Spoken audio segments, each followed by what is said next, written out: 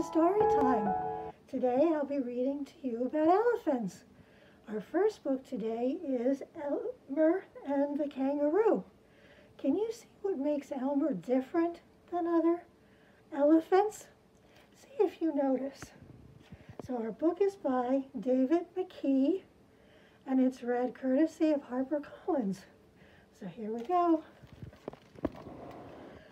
Elmer the patchwork elephant had just started his morning walk when Tiger arrived. "Elmer," he said, "there's a stranger around, and he's acting very strangely. First he jumps, then he falls over."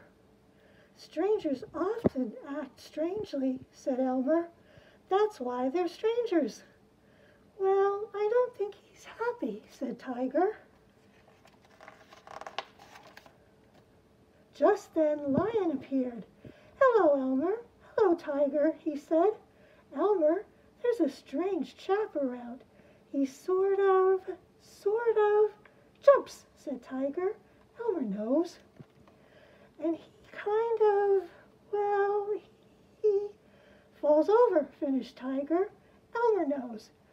"Yes, well, he also seems, unhappy," said Tiger. "Elmer knows."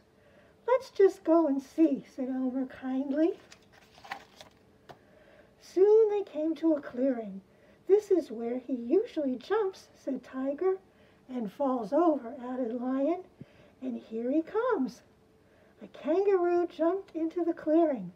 Then he stopped, fell over, picked himself up, and sobbed, "I'm a failure." "Not a happy chappy," said Lion. "Let's go talk to him," said Elmer. "Hello," said Elmer. "What's the matter?" "Hello," Kangaroo sniffed. "I can't jump. When I try to, I fall over. There's a jumping contest tomorrow, and I came here to practice secretly. But I can't jump. I'll be laughed at." "But you were jumping beautifully," said Tiger. "Oh no, I was just bouncing along getting ready to jump." "I'm a good bouncer," said Kangaroo, and to prove it he bounced higher than Giraffe, who happened to be passing by. "Very impressive," said Tiger. "But when I think about jumping, I fall over," sighed Kangaroo. "This needs some thought," said Elmer. "I'll be back tomorrow." On the way home, Lion said, "Elmer, I know I'm a bit slow, but isn't a bounce kind of a jump?" "Yes, Lion," said Elmer, "but Kangaroo thinks that a jump is something more difficult, more important. Like sometimes if you think about going to sleep, you can't. But when you don't think about it, you soon drop off." The next morning, after talking to Lion and Tiger, Elmer went to meet Kangaroo. "Come on, Kangaroo," he said. "Lion and Tiger will be by the river." Elmer set off at a steady pace, while Kangaroo bounced behind him, in front of him, around him, and even over him. When they got to the river, Lion and Tiger were on the other side, where Elmer had told them to wait. "Drat," said Elmer, "we'll get our feet wet." Kangaroo laughed. Then, with an enormous bounce, he flew over the river and landed beside Lion and Tiger. "Fantastic jump," said Tiger. "You mean bounce," said Kangaroo. "I can't jump." Lion chuckled. "But a bounce is a jump." "Lion is right," said Elmer. "Forget about jumping. Just bounce. Now let's go to that contest." Kangaroo led the way, delighted that his new friends were going with him. They arrived just as the contest began. After a while, Elmer said, "Come on, Kangaroo, it's time you had a go." Just then there was a roar of applause as a white kangaroo made an enormous jump. "That will be hard to beat," said Kangaroo. Elmer whispered to Lion and Tiger, who went to stand just past the spot where the white kangaroo had landed. As Kangaroo was getting ready, Elmer said, "Girette, we'll get our feet wet." Kangaroo laughed. Then, with an enormous bounce, he landed once again right beside Lion and Tiger, and that was the winning jump. Later, Kangaroo thanked Elmer, Lion, and Tiger for their help. "You made me remember the river," he said, "instead of thinking about jumping." "Strange thing," Lion said when they were home. "At the contest, we felt like we were, strangers," finished Tiger. "Yes," said Elmer, "but now we're all, friends." They all laughed together. So that was our story about Elmer, the patchwork elephant.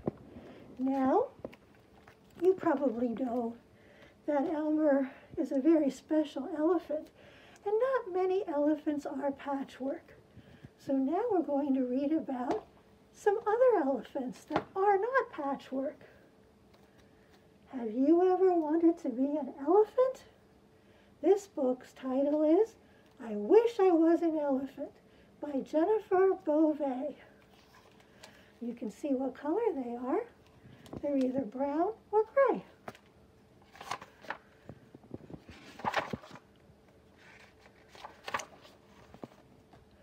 What if you wished you were an elephant? Then you became one. Could you eat like an elephant? Talk like an elephant? Live like an elephant family? Or would you want to? Find out. Where would you live? Many elephants live in Africa on grassy plains called savannas. The sun shines for months at a time. It is hot and dry. Elephants move around the savanna. They often walk for many miles to find food and water. Would you like to live someplace that's always hot? What would your family be like? An elephant family is called a herd. It usually has about 20 members. The leader of the herd is a wise and strong mother elephant. Most of the other herd members are female elephants called cows. Young elephants live in the herd too. They are called calves.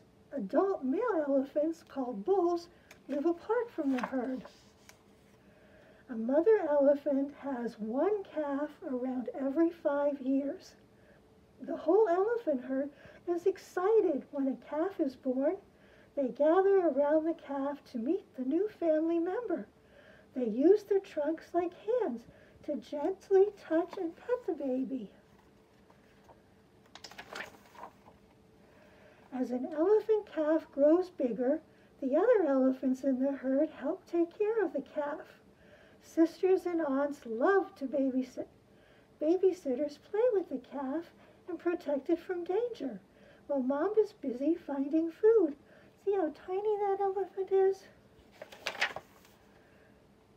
What would you learn to be an elephant? Elephant calves learn from the herd. Older elephants show calves how to greet each other by touching trunks and how to stick together when danger is near. Calves learn that helping others and working together are important parts of herd life. Playing games is another way that elephant calves learn to get along with others. They race, they play tag, and wrestle with friends.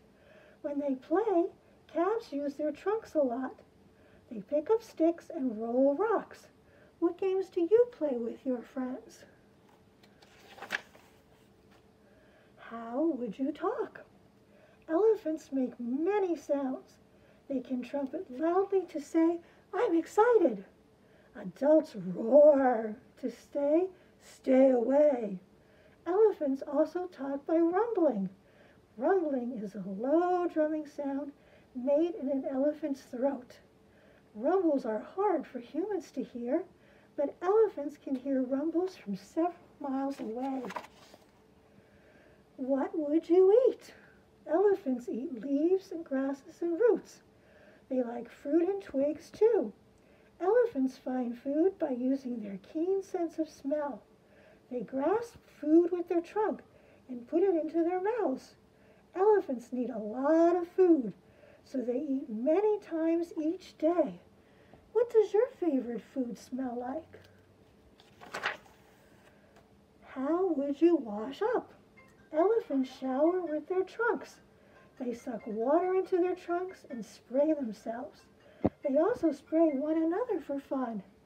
After washing, elephants roll in mud.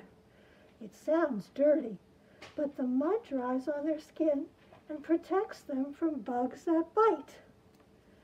How would you like to roll in the mud after a bath? How would growing up change you? Baby elephants get bigger every day.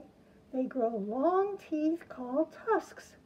Elephants use them for digging roots and fighting predators like lions.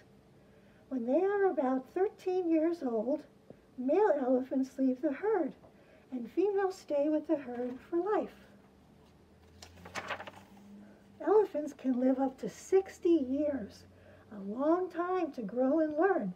They are very intelligent and have good memories. Elephants can remember how to get to water holes hundreds of miles away. Elephants remember friends they met long ago and trumpet happily when they meet them again. Being an elephant could be cool for a while, but do you want to live in a hot, dry place? Talk with rumbles? Pick up things with your nose? Luckily, you don't have to. You are not an elephant. You're you. So if you want to learn more about elephants or just read some stories about elephants, be sure to stop at the library. We are open for browsing right now. We also have some cool packets that have elephant crafts in them, so when you're at the library, be sure to pick one up. So bye for now. Take care. Be safe.